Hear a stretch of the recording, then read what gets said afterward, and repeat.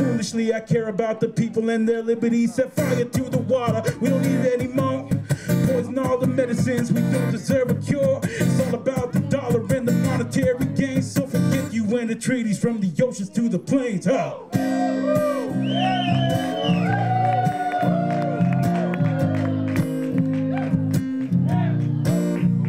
I wish they just go back to wherever from they came.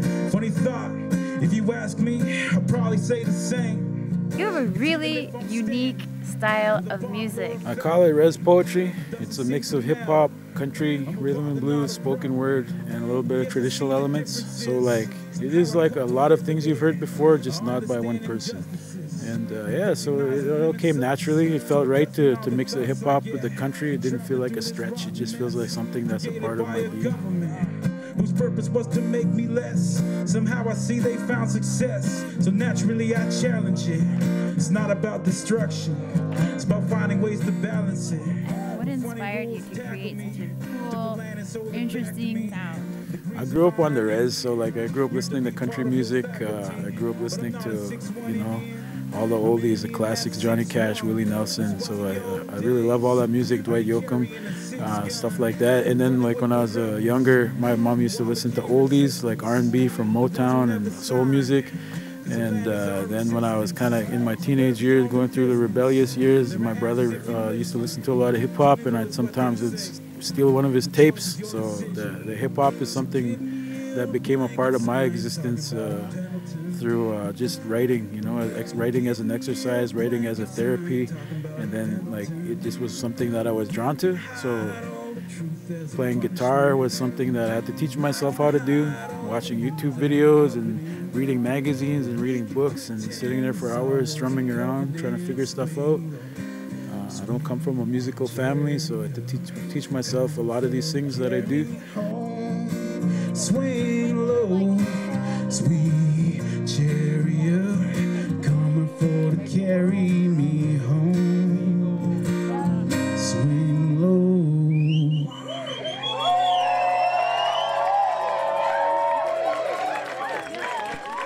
And somebody asked me, he said, you know what, man, that song, I really like that song, but it really sounds like you're appropriating Southern gospel music because you included that Swing Low, Sweet Chariot.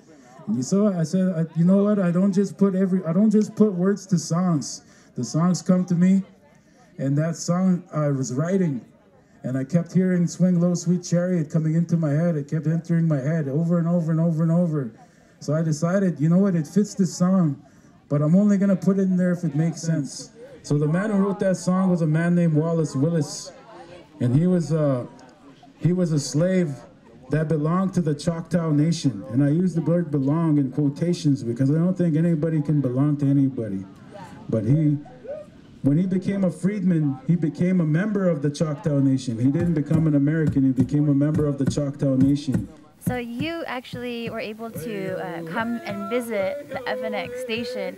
How do you feel about growing this native media community? I think Indigenous people have been storytellers since time immemorial. It's like a lot of times people had to deal with winter, had to get good at telling stories, you know, because they weren't going out in the cold a lot of the time. So I think it's important that we start going out and telling our own stories. We're more than capable. It's super important for us to be in control of our stories and how we tell them, because we've had a lot of people for a long time trying to tell our story for us, and it's just not the same as us being able to do it ourselves, you know. So I encourage young people to learn about storytelling and you know, just understand that it doesn't have to be a linear fashion like script that Hollywood wants you to write. You could find a way to tell your own story creatively. I have all the faith in you, and get good at what you do, love what you do, practice lots, and you know, get better. And you know, like strive for excellence. You know, like don't accept being mediocre at what you love to do, and that goes to whether you're making media or whether you want to be a doctor or whatever it may be. Strive for excellence because you're capable of it. Perfect. And now that you have a national platform, is there anything else you'd like to say? Learn your languages. Speak your languages as much as you can. Don't be ashamed of your languages. I know we've been taught to be ashamed of our languages, to be ashamed of these things, but these are something that you have to take initiative to learn, because, you know, we can't just sit around and be mad that they attempted to take these things from us. We have to take ownership of what we have left and apply it in our lives daily. So learn your languages, and for the young people, keep pressuring the older people that know how to speak it. Keep pressuring them for them to teach you. And for the older people, don't be ashamed to teach that tongue to those young ones, because that's a part of our identity. And if we lose that, we lose a piece of ourselves forever. So learn your language. Me and Manana, that's all I have to say.